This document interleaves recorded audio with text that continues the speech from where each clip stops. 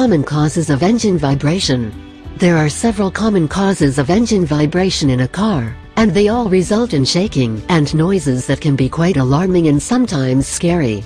However, if you know what some of the most frequent causes of engine vibration are, you can not only avoid too much stress and worry. So, here is a list of some of the most common reasons your car's engine might shake or vibrate. Loose connections at the positive and negative battery terminals.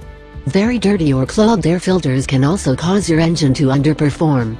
In many vehicles, a common cause of engine vibration is worn out or faulty spark plugs. This can usually be corrected by installing new spark plugs or correcting other spark or compression-related issues. Loose or disconnected hoses can also be a common cause of many types of engine vibration.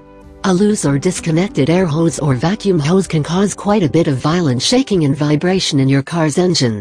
To correct the problem, simply look for any loose or disconnected hoses and reattach them and replace them as needed.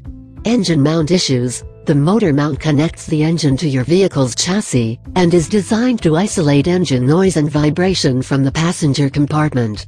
As mounts wear over time, the vibration may be more pronounced at idle while in gear, and may change when the vehicle is placed in neutral or park. Broken motor mounts can lead to larger problems in the driveline, and should be promptly addressed. Another common problem that causes engine vibration and nasty shaking is a poorly adjusted fuel intake system. Sometimes, idling problems that cause engine vibration may be as simple as adjusting the idle on a carburetor or cleaning components in the fuel intake system so that fuel passes through the engine more easily, creating cleaner and more efficient combustion in your car's engine. Problems with your vehicle's timing belt, or other belt-driven accessories, are another common cause of engine vibrations in vehicles.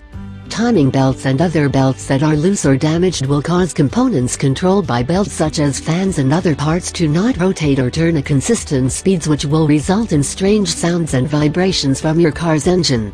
To avoid these types of problems, you should frequently inspect all of the belts in your vehicle to make sure that they are free from cracks and ripping, and also make sure that the belts are tight and operating as they should.